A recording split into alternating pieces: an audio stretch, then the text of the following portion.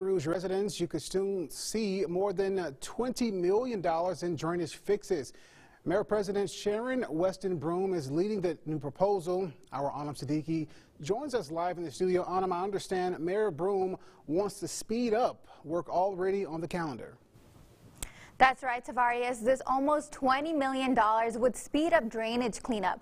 One flood victim I spoke with today says she doesn't see hope for change. President Sharon Weston Broome is asking city officials to spend almost $22 million from the COVID relief fund to help clean out drains in East Baton Rouge Parish. Transportation and Drainage Director Fred Rayford says the project's first goal is storm drains.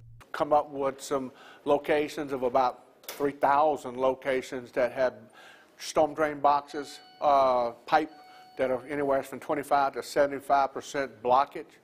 We can get onto those fairly quickly. That's welcome news for people like Brandy Paulson, who lost everything during last month's flash flood. I'm at loss for words.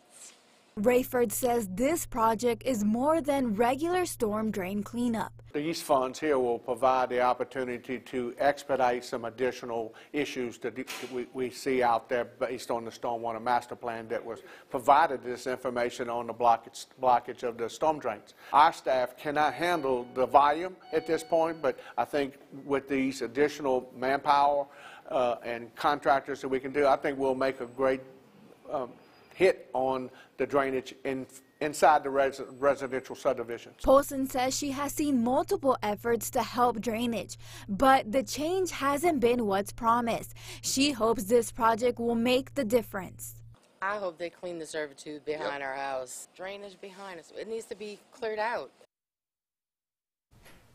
The project was introduced at tonight's Metro Council meeting and will be back on the agenda in 2 weeks for debate and then vote. Back to you guys.